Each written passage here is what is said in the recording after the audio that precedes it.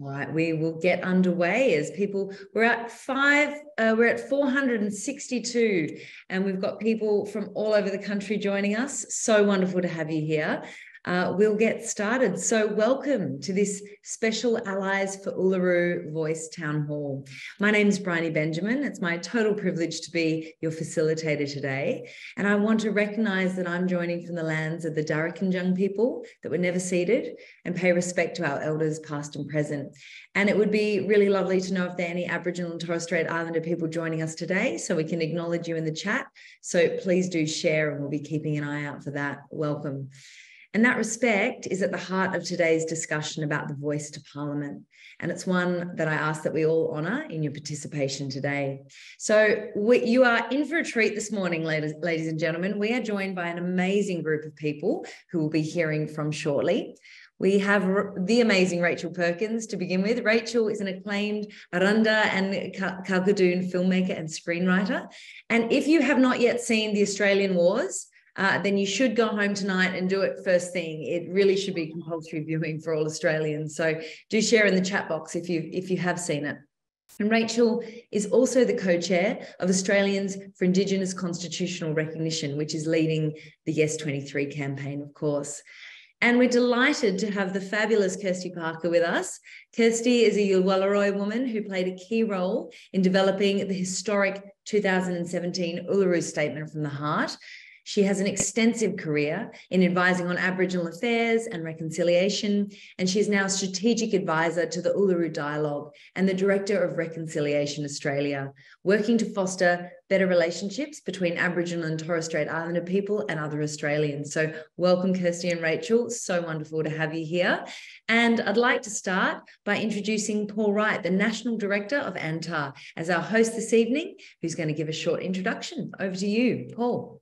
Thanks, Bryony. Hello, everybody. It's great that so many are joining us and more coming in. So my name's Paul Wright. I'm the National Director at ANTAR, as Bryony said. I know many of you, and I'm quickly sneaking a look at the those that are joining in. I can see who's on. It's wonderful to have so many with us.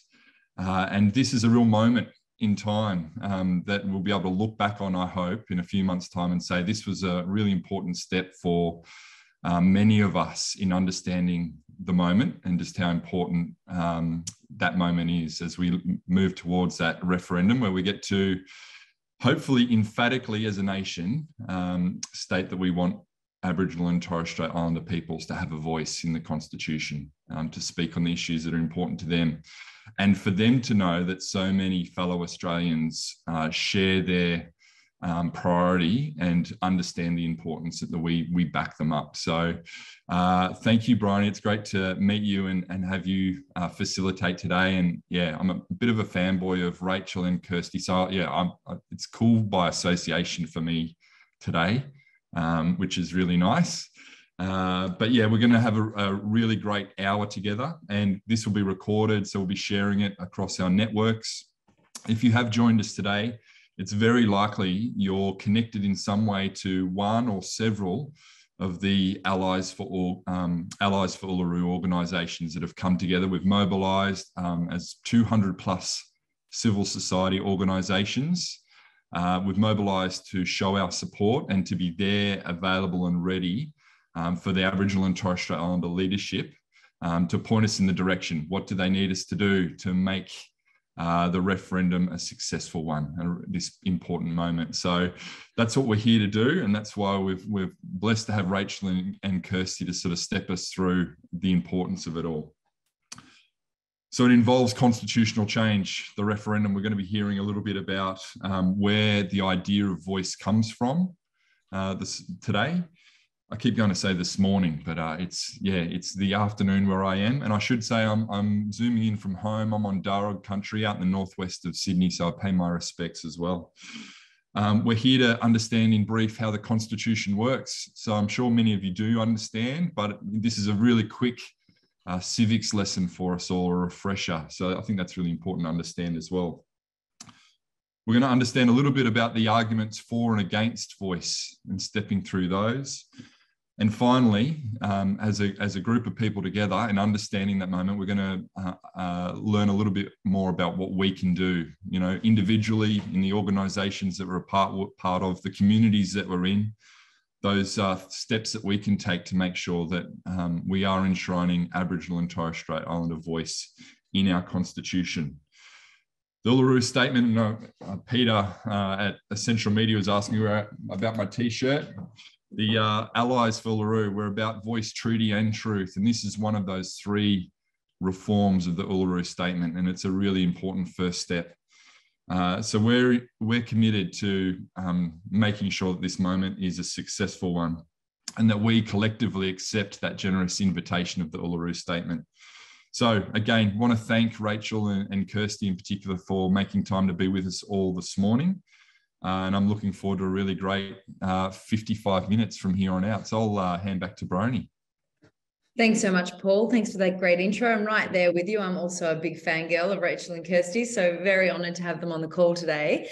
Now, just letting you all know, we've clocked over 660 people, very exciting, but we're using a special feedback tool today. So it allows you to ask your questions, but also get a sense of how the room's feeling, and we can get a collective kind of idea of where we're all at. So if you are using a laptop at home, you can grab your mobile out and just scan over the QR code there, and that will take you to the Civility platform.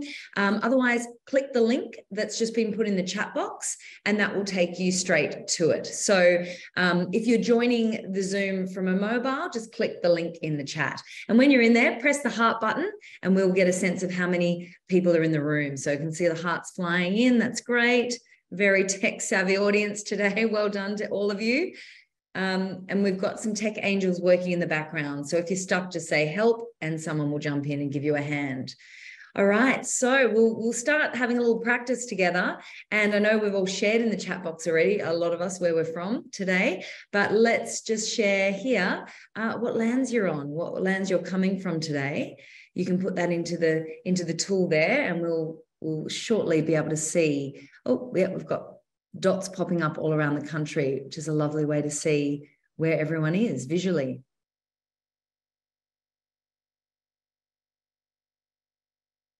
Heavy down the bottom of the country at the moment. Yeah, a few over in Perth. Hello. Up in WA. Oh, top of Queensland. Fantastic. My hometown, home state.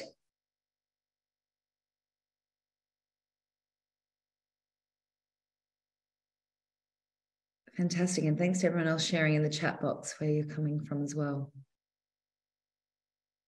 Great. So lovely to get a bit of a sense of collectively where we all are today around this great land. So the next part of the tool that we'll move on to is to let you give you a sense just to share how well informed you're feeling about the voice right now. So one would be, don't know much at all, to be honest, teach me everything. And a 5 would be, I could probably run this session, hand over the mic, Bryony, let me have control of the Zoom. Okay, good. So the answers are coming in. I'll just give that another moment. We've got 150 responses. I'll just let that go, but it seems to be hovering around the 3.2, around the middle. So that's great because it shows that we're fairly informed, but there's still quite a lot that we could learn today. So that's certainly what is going to happen in this next little bit of time. So let's start with what is the voice. So we're going to dig in. Most big ideas have a foundational story. And of course, for the voice, this is the Uluru Statement from the heart.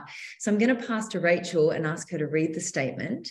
And while she is in the civility tool, I'd like you to share some words about how it makes you feel hearing Rachel read it to us. So over to you, Rachel. Can you hear me okay? I'll just go into unmute. Apologies. Yep. I remember hearing this statement as it was read out by Megan Davis in the room of 300 people. Kirstie, you remember that moment? Extraordinary time. We gathered at the 2017 National Constitutional Convention, coming from all points of the southern sky, make this statement from the heart.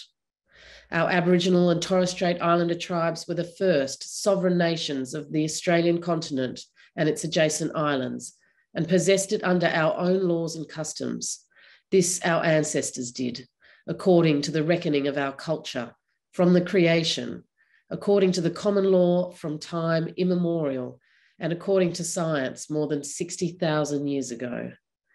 This sovereignty is a spiritual notion, the ancestral tie between the land, or Mother Nature, and the Aboriginal and Torres Strait Islander people who were born therefrom, remain attached thereto, and must one day return thither to be united with our ancestors.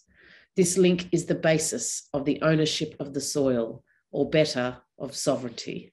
It has never been ceded or extinguished, and coexists with the sovereignty of the Crown. How could it be otherwise, that peoples possessed a land for 60 millennia, and this sacred link disappears from world history in merely the last 200 years?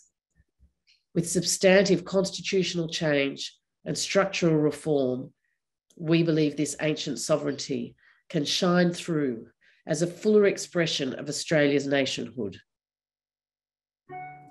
Proportionately, we are the most incarcerated people on the planet. We are not an innately criminal people. Our children are alienated from their families at unprecedented rates. This cannot be because we have no love for them. And our youth languish in detention in obscene numbers. They should be our hope for the future. These dimensions of our crisis tell plainly the structural nature of our problem.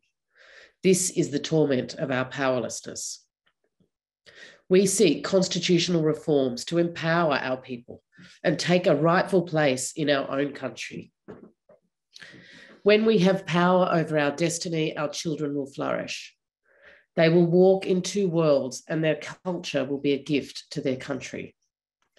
We call for the establishment of a First Nations voice enshrined in the Constitution.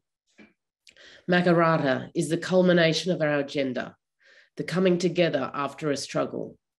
It captures our aspirations for a fair and truthful relationship with the people of Australia and a better future for our children based on justice and self-determination. We seek a Makarrata Commission to supervise a process of agreement-making between governments and First Nations and truth-telling about our history. In 1967, we were counted. In 2017, we seek to be heard. We leave base camp and start our trek across this vast country. We invite you to walk with us in a movement of the Australian people for a better future. Beautiful. Thank you, Rachel. If you could share the words that you're feeling, and we'll see the words coming into the word cloud. I know the words that I would share, Rachel, were ripples of goosebumps as you read that out.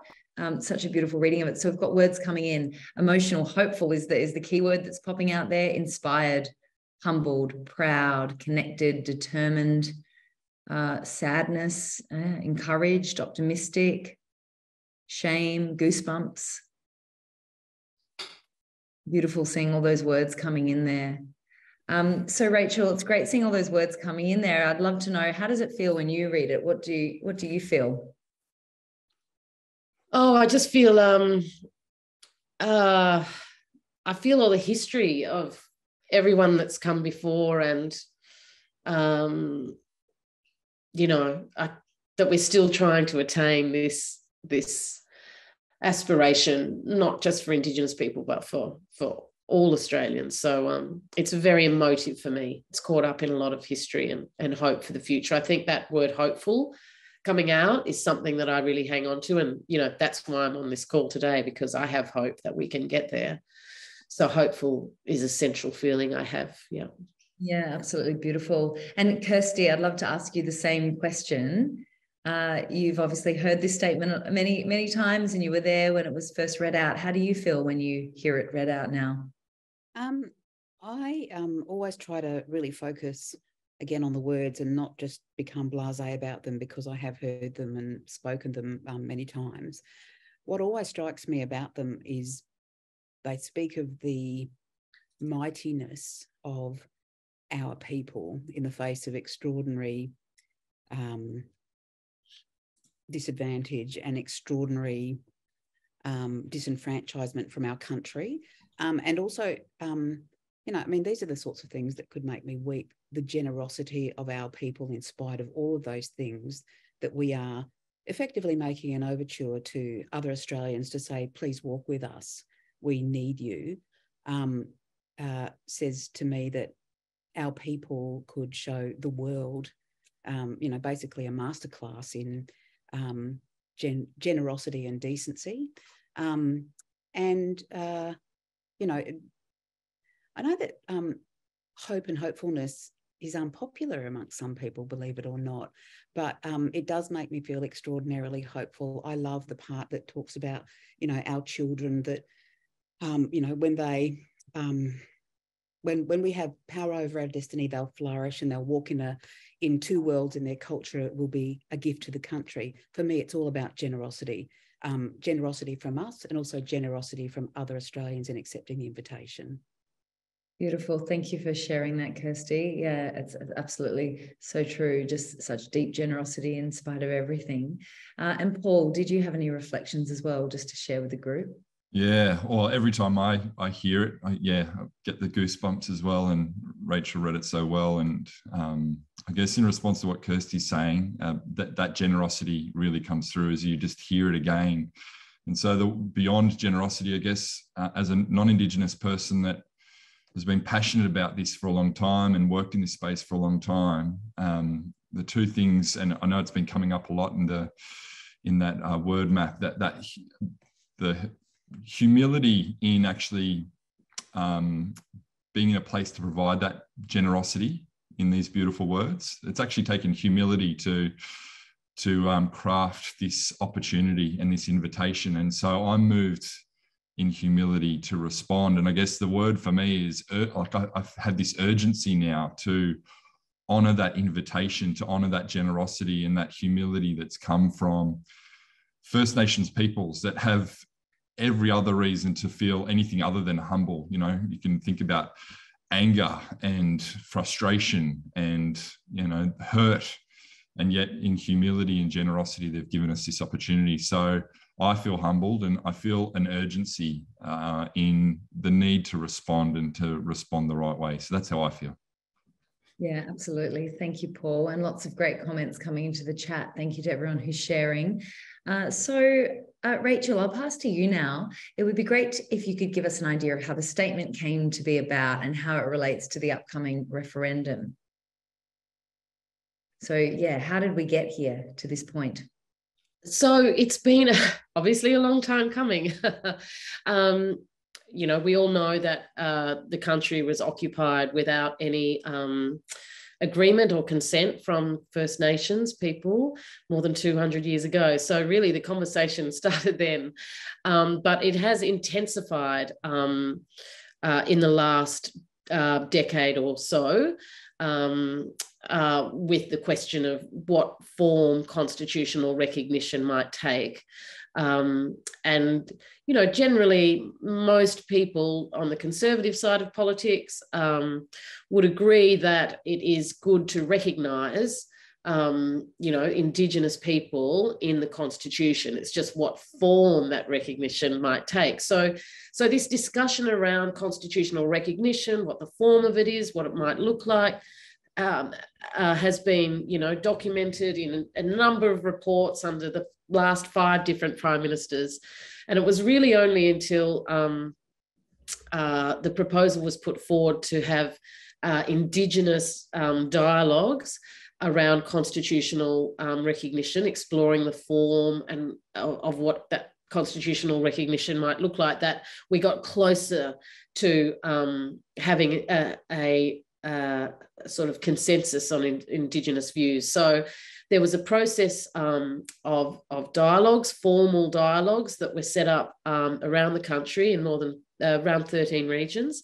And that was led mostly by Megan Davis and Pat Anderson. And they were forums of hundreds of Indigenous people in all these regions, about 1,200 in all, I think. they had civics, a discussion about civics, and discussion around the history of our people, and all those discussions were gathered and then, if you like, solidified when we all came to Uluru. People elected from those 13 regions, people elected people to go along to the National Convention at Uluru, and I was a participant there as one of the elected people from my area, Arrernte country. And so that all got distilled down to these three central pillars of the Uluru Statement.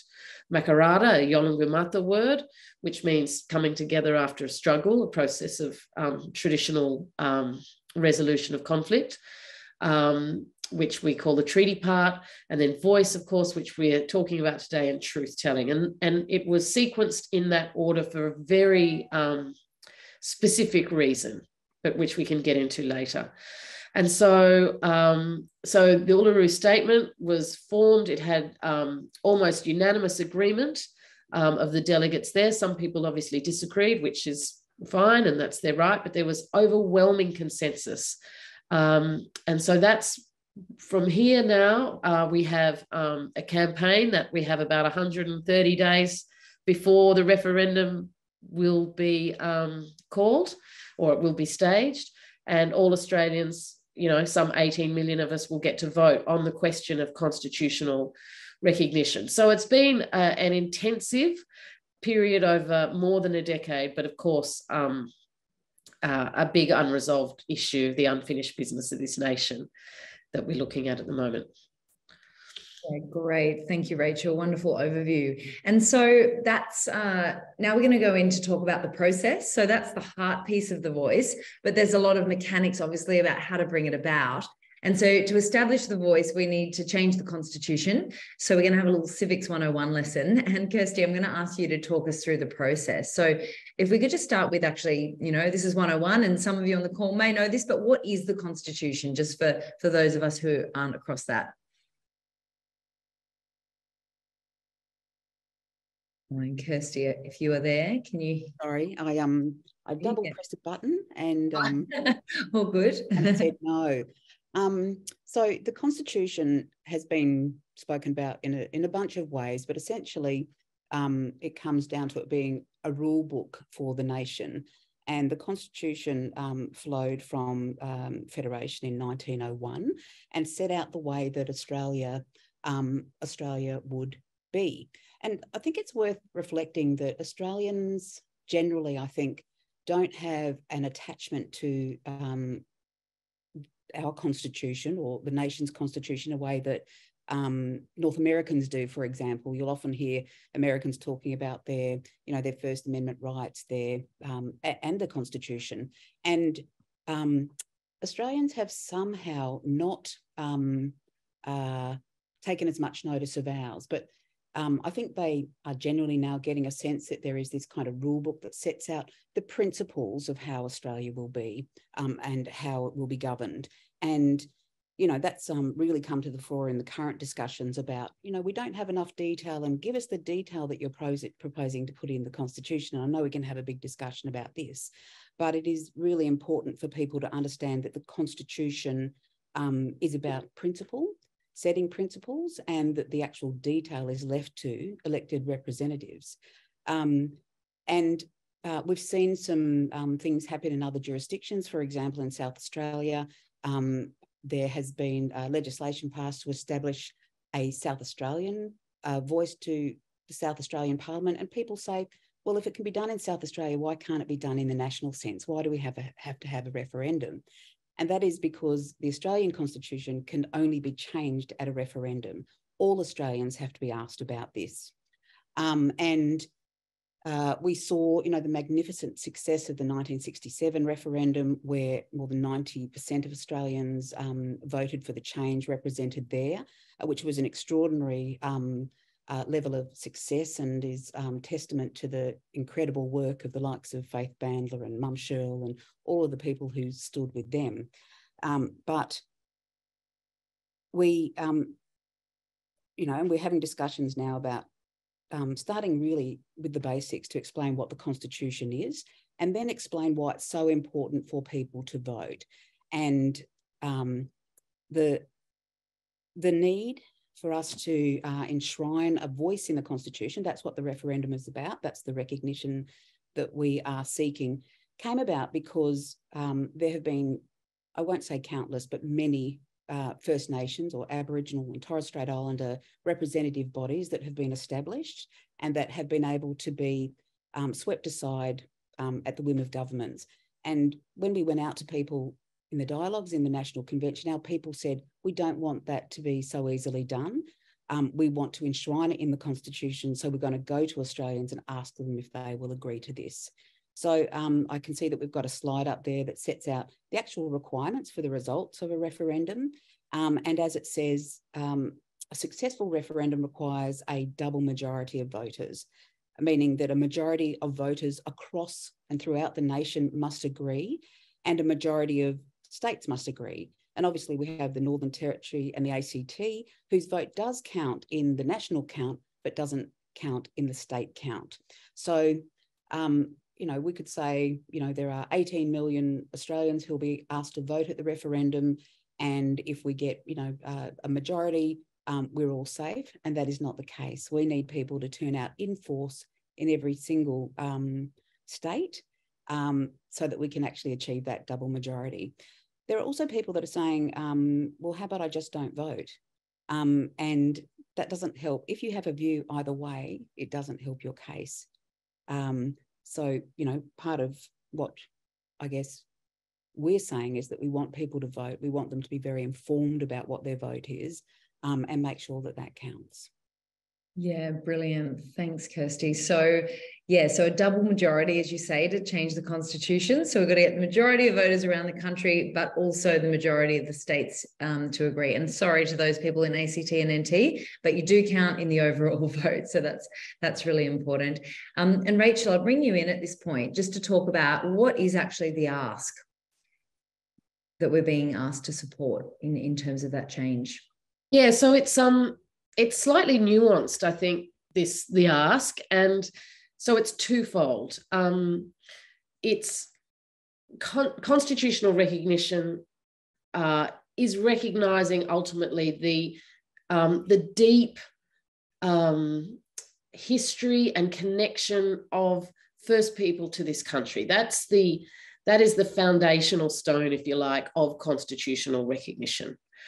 And it's recognising that Indigenous people and history are a central feature, a central part of the nation's identity, and that should be in our highest legal document. It should be given that respect by acknowledging it in our Constitution.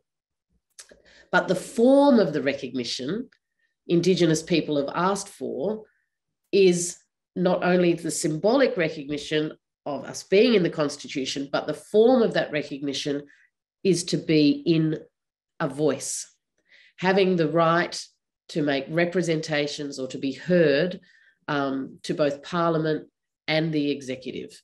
So that's the sort of twofold aspect of constitutional recognition. It's symbolic in that it puts us in the Constitution, and it's practical in that it gives us a voice when laws and policies are made about us.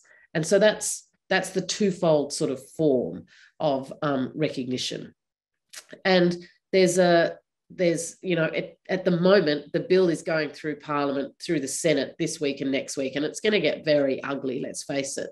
And there's going to be all sorts of discussion about this question about the voice's role in talking to both Parliament and the executive. So I'll just talk very quickly about that because Indigenous people have been very clear that they want executive kept in there as well as Parliament. So basically the voice would be able to give representations to Parliament, to bills that are going through Parliament, but it's important that we are able to also give representations to the executive, that is ministers and the bureaucracy, because we know that in the process of government, most of the policy development and development of laws is done within the bureaucracy, and most of the programs are run through the bureaucracies which ministers oversee. So we don't want to just give advice just before a bill goes through Parliament at the end of the process. We want to be able to give advice at the beginning of the process to the bureaucracy, which manages so much of our affairs. So that's what we're being asked to support. And it's going to be in a new chapter of the Constitution, because at the moment, we already have the power to make laws and to legislate the voice, right? But we don't want to do it under 5126, which is called the race power, because this is not about race. We are all part of the human race. This is about recognition of First Peoples. And that's why it's in a new chapter of the Constitution around recognition, because it's about our connection as people to our country over deep time. So that's a really important differentiation, I think, for people to understand. Yeah, fantastic, Rachel. And we'll just get, if we can, the exact wording shared on the screen. Yeah, there's a question came in, Rachel. One, if you could just sort of, explain this to us, but a question came in around what is the sticking issue around the executive government piece of the puzzle that seems to be problematic for some people, if you've got any thoughts on that. Yeah, so that's you can see the text on screen there at the moment. So that's the proposed amendment to the Constitution.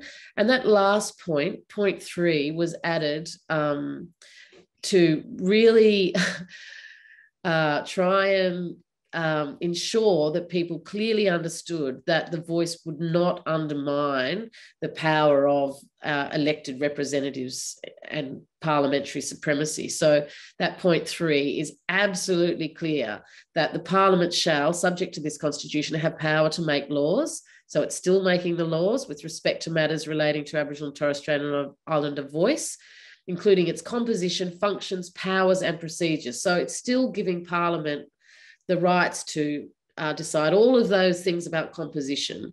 But the thing about constitutional enshrinement is it means that there must always be a voice and that they must consider it. So in terms of the concerns about executive, look, people are saying that, one parliamentarian said, Indigenous people are going to say they're going to have a view on everything from parking fines to submarines, right? But the Solicitor General has said very clearly that, and the Solicitor General is the highest legal advisor to the Parliament, and he was appointed under a coalition government. He said very clearly that the voice will naturally prioritise what it gives its advice to, and it will ensure that those are priorities. So people have accused it of doing all sorts of things. They accuse the voice that it will tie up Parliament because it'll want to give advice on everything, that it'll overrule Parliament. All of those things are not true. And if you want, you can go to the Solicitor General's advice, which is really straightforward. And he says that it will actually enhance our process of democracy. So that's really important. You can have a look at that. Yeah, fantastic. Thank you, Rachel. And I just wanted to mention there's been a few comments coming in about, if you're preaching to the converted here, guys, and what can we actually do? That's coming up. So we're going to talk through some of the objections, and we're going to be talking about ways you can get involved. So please, know that that's coming. What we're doing at the moment is just, making sure everyone really is across all of the foundations of it. So I had another question that's come in, and please, you can put questions through the tool, through the civility tool, and then they can come to me. So Kirstie, I might get you to answer this one. Just a question about sovereignty, and I know this question comes up a lot. Will this process of bringing about a voice extinguish Indigenous sovereignty as something? Thanks, Bryony. I just want to just double back to the last conversation about, the part about who the voice will be able to make representations to. And it includes, obviously, the Parliament, government, the executive. Effectively, that's because we know that various parts of government don't necessarily talk to each other, but there are a lot of people, different people in different realms, who have the power to influence an outcome. So the executive refers to, cabinet ministers, bureaucrats, public servants, and so on. And I've just come from the Lowager Conference 2023. We had this great example.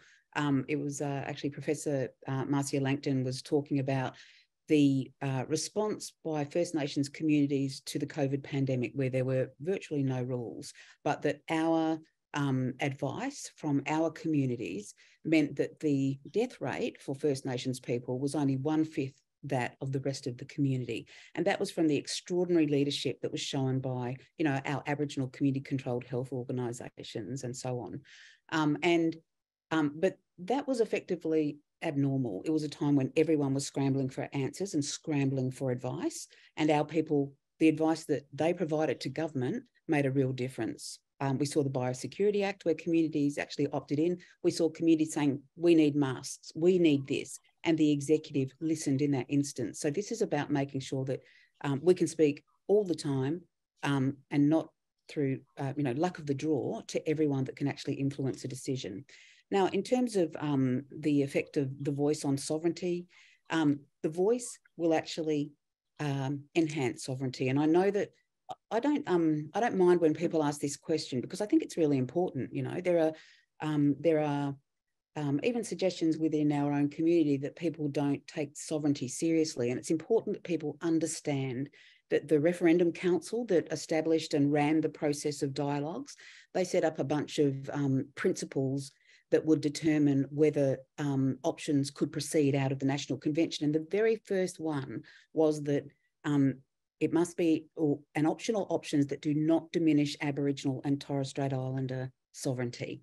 So the Uluru Statement itself, Rachel read it beautifully and eloquently, says that First Nations sovereignty was never ceded. It asserts that outright, and that it coexists with the Crown's sovereignty today, that our sovereignty comes from a different source to the sovereignty claimed by the Crown, from, you know, an ancestral tie between the land and its peoples.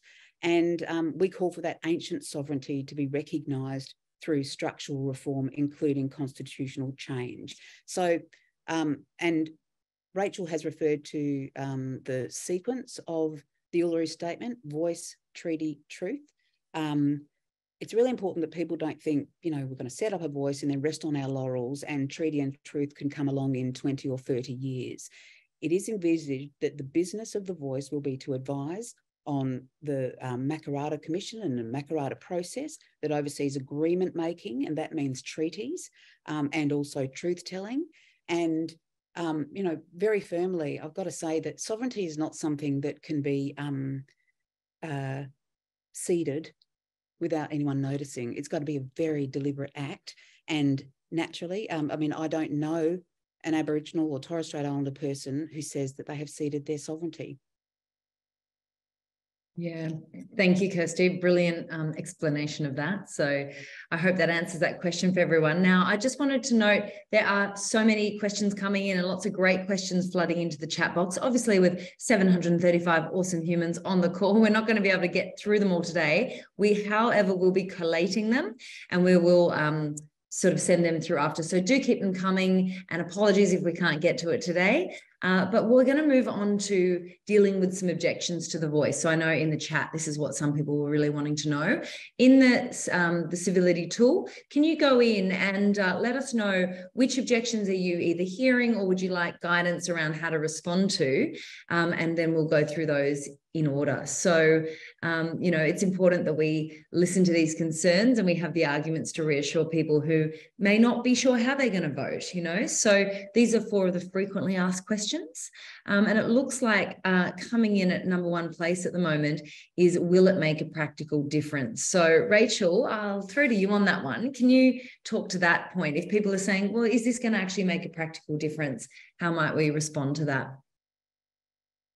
Oh, there's just so many ways in which it will make a practical difference that we could take up 10 hours on this Zoom. I mean, one way is that it will provide a forum nationally for Indigenous people to come and develop common approaches and share ideas about what's working in their communities. Like at the moment, we don't really have that common platform to come together, and there will always be discussion and difference, but it will give us a place to unify, which is very important, gets lost, I think, in all of this discussion. But importantly, I think it will make a practical difference in that the diversity of Indigenous situations will be better understood, because at the moment, a lot of the policies that are developed about us and without us don't necessarily suit the diversity of our region. So having grassroots voices be able to explain their needs from their communities will really help inform policy development. And, you know, there's so many, like I'm involved in heritage reform laws at the moment, and we're going, you know, we have the land councils involved and some of the PBCs, but, you know, the process of getting Indigenous engagement is a very long and exhaustive process for government. And if you've got a structure that is established, it'll make it much easier also for government. But then there's just ways that things work on the ground, you know. In my community of Alice Springs, you know, which has been much talked about and used as a political football recently, you know, they've just changed the grog laws in the town and changed them twice. And an interesting example of how the Voice might have made more of a difference is that, you know, the local Aboriginal Health Association Congress put up a whole range of views about how it should be done. But unfortunately, those views were ignored and the grog bans were changed. And immediately we saw the results of that. So, you know, in just a myriad of practical ways, it will make a difference. But I think fundamentally it will make a difference to the nation, because we'll finally not be turning away from this, you know, the elephant in the room about our country, you know, that we have this 65,000-year-old history. And, you know, suddenly that will, you know, that window will be open. So in just so many ways, it'll make a difference, in a very practical on the ground way, in a national, you know, national psychological way, and internationally, you know, people will think, wow, Australia's finally maturing. It's actually understanding its Indigenous past and coming to terms with it. So many ways. Yeah, brilliant. And interestingly, Rachel, we had someone on one of these chats the other week who used to be an advisor to a government minister, and just said so often they were having to make decisions on laws that affected Aboriginal and Torres Strait Islander people, and there just wasn't time to consult. They didn't know where to go. And so this would have just practically made such a big difference for them in the parliament, trying to, hear from the people that are directly impacted. So wonderful to hear through that. All right, in terms of the second most common objection people are interested to know about is, do all First Nations people support it? So Kirstie and Rachel, I might get you both to weigh in on that one. Yeah, the question is interesting because in any other realm, a whole group of people, you know, for example, Australians are not asked, do you all think the same? And clearly we don't, because there are people that will vote for one political persuasion and not another. So difference is accepted. But when it comes to our people, there's this expectation that everyone does think the same. That's never going to be the case. But I can say that I think I can confidently say that the vast majority of First Nations people do support the Voice. First of all, we saw, obviously, and Rachel has referred to it, the First Nations Convention, that the overwhelming majority of delegates to that forum voted unanimously for the Voice. The Uluru Dialogue that I'm now working with recently had some research undertaken that asked a very big swathe of First Nations people, do you support the Uluru Statement and do you intend to vote yes for a Voice? And 83% of our people said they were. I've also seen, you know, on the vortex that is social media, I've seen some people who've previously said, you know, I want to focus on a treaty first, and might have seemed immovable, who have now said, on a practical level, I cannot support no, and the only way not to support no, because I can see the merits of a Voice, is to vote yes.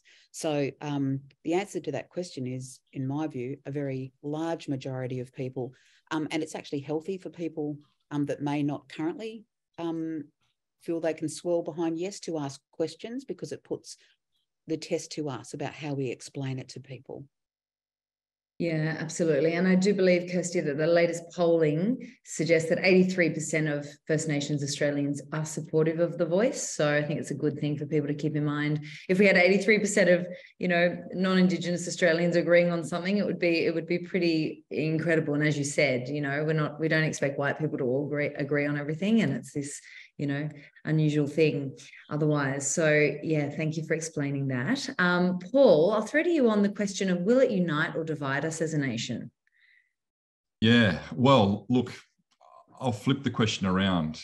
Are we, and look, that we can't all give an answer, and I really ask people to reflect just to themselves, are we united now? We think back to 1788 when this became a shared history.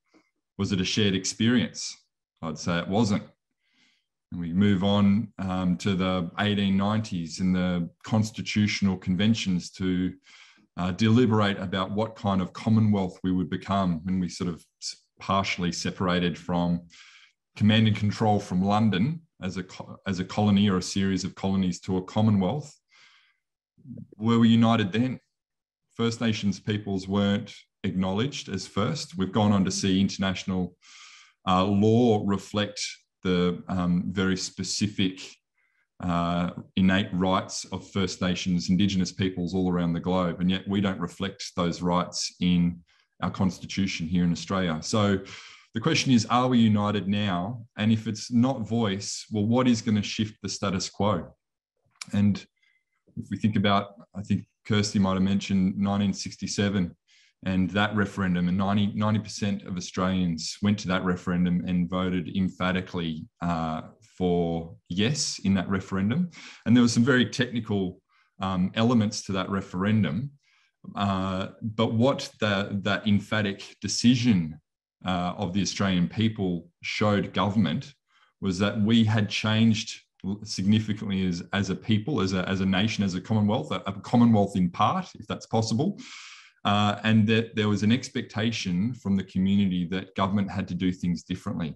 And so that's what this referendum's about. So will a voice unite us and divide us? That's really up to all of us. It's up to you as an individual when you go to the ballot box on referendum day. Will it divide us? That's up to you.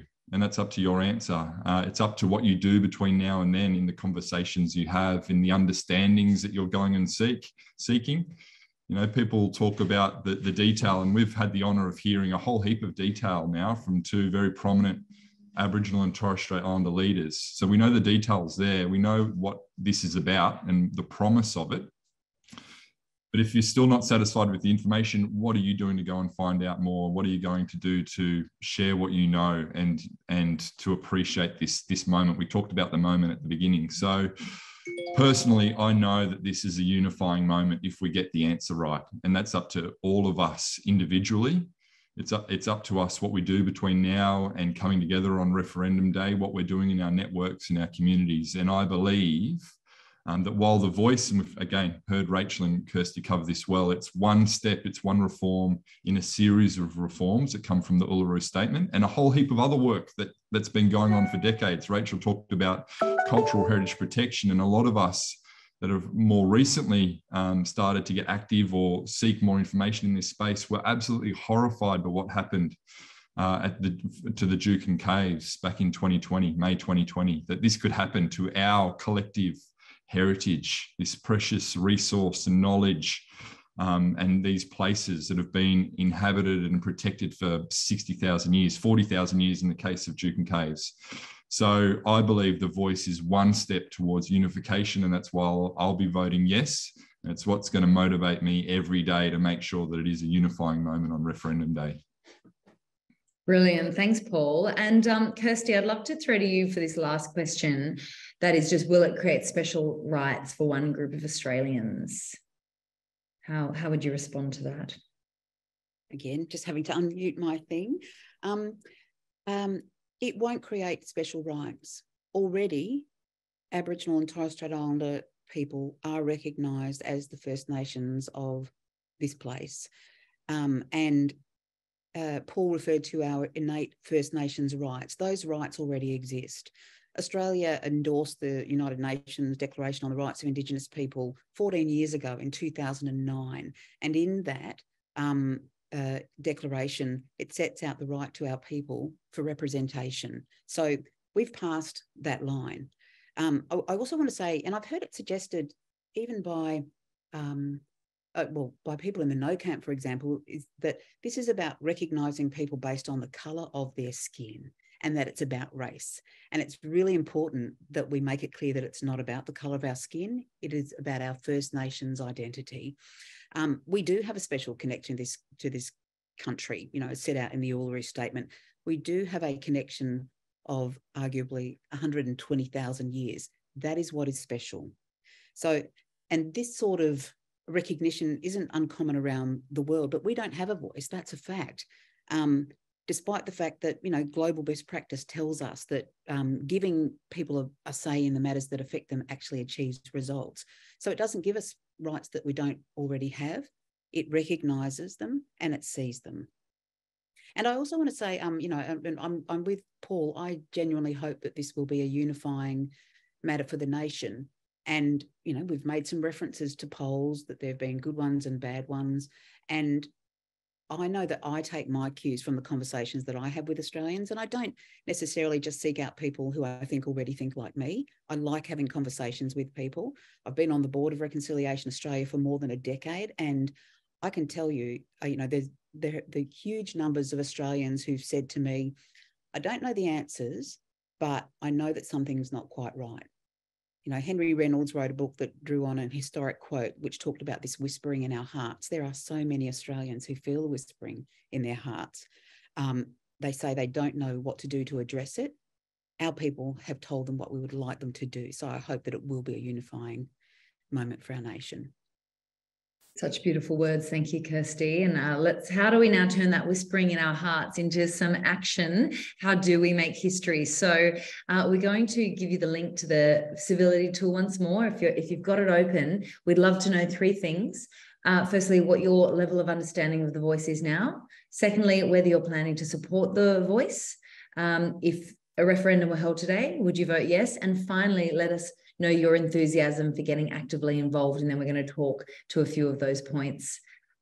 Great. So great to see coming through on the screen. We've jumped from about a 3.2 to a 4.2 on average, which is great. That shows this session has really helped people feel more informed about the voice. The support knocking right up there at about 4.8, which is fantastic, and really high as well for the actively wanting to campaign for the voice. So let's talk about how we might do that. So thanks for all those responses coming through, and lots of more great questions coming through, which, as I said, keep them coming, and we will come back on those. Okay, so by turning up today, you've joined us for our trip from base camp into a better future. And the campaign over the coming months will be about solidifying the yes supporters while leaving the door open for convincing those who are not yet decided that this is the right decision for the nation.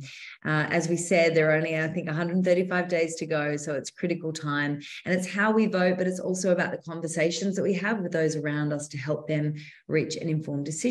So we know that we have the support of the majority of Australians, but there are some who want to be sure they are making the right decision. So how do we do that? Rachel, if I could throw to you to talk about, what people could do next. Yeah, well, look, obviously this group is a pretty motivated group of people. You're all, working towards the cause in some way. So we see you as our main change makers, really. We need to activate, because if we're the base of people who support it, we need to activate the undecideds. So what we need to do is get informed, get the arguments in our minds ready, because discussion is where you change hearts and minds. And we need to get out and have conversations with our workplaces, in our networks, in our families. We need to become change makers in our communities, because that's the way that we're going to win this. We're never going to have enough money and resources to have the hugest advertising campaign in the world or get to every place. So we need people like us, people like yourselves, to really get involved. And so you get informed, There's resources on both the Uluru Dialogue's website and Yes23. You can sign up to both of those and become a volunteer. You can get training. You can run kitchen table discussions. We've got a big event across the country, July 2nd. We're asking for volunteers to help organise that. We want to have a national event across every community in the country. So there's just so many ways to get involved. And you can become a human billboard. Just think about all of your networks, who you can influence, how you can activate, and let's get that like 20% of undecided on our side, because that will win it. Brilliant. Thank you, Rachel. And Kirstie, over to you. How can people get involved and help from your perspective? Well, Rachel said things beautifully. Thank you very much. The absolute key has to be, it's not enough for you to arrive at a decision that supports First Nations people. And I'm saying this to First Nations people on this call, but also non-Indigenous allies, to say, we want you to use every iota of influence that you have with people, and recognise that the way you go about this is not telling people how they should vote, but reveal to them the information that they need to make a sound decision. And I'm really confident that they'll come to the right conclusion. We know that a lot of people are saying, and obviously it's great to see that people on this call are feeling a bit more informed about the voice, or a lot more informed about it. But there are a lot of people out there who don't know enough about it. So familiarise yourself with the sorts of resources that are available. Familiarise yourself with the facts of this situation. Know that you and every other Australian should be responding to this with their hearts and with their minds. It's not just about, the touchy-feely. And I've heard people in the no camp say, oh, this is all about touchy-feely. It'll be, a really great moment. We'll all feel really good about ourselves, which I think actually diminishes terribly the way that people, and the importance of how people actually feel in their being about things. So I will not see that diminished, but it's a fact that people need information. They have been bombarded, unfortunately, with a lot of misinformation and disinformation, and that does have to be countered. So make sure that you take hold of every tool that you have, and also please don't be sucked into having to provide a level of detail that can't exist at the moment, which is the work of the Parliament in determining, the format, the composition, the powers, the procedures of the voice, and also does not take account of the process that will happen after a successful referendum, where our people will be asked for their views on the shape of the voice, and those views will be represented to Parliament. So remind people it's about the principle of the thing, and let politicians politician after a successful referendum. Explain to people that a vote no is actually a vote for something. It is a vote for continuing the status quo.